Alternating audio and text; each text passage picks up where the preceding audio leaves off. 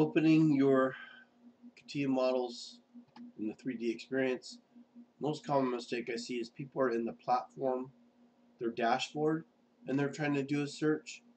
Make sure you go into your part design,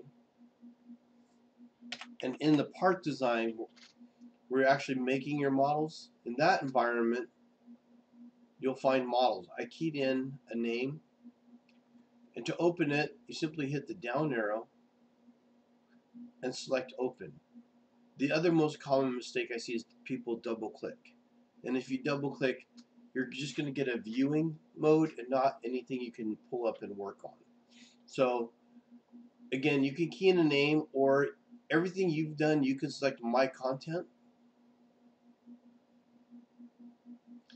and it'll pull up all the different models you've been working on. Currently I have almost 1,000 models in here,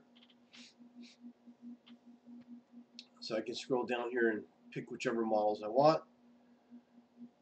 I like to sort using this thumbnail so I can see it, and then also you can sort by creation date. So typically the last thing I done I'll put up here, so I'll click on that one, and this shows the most recent stuff I've been working on.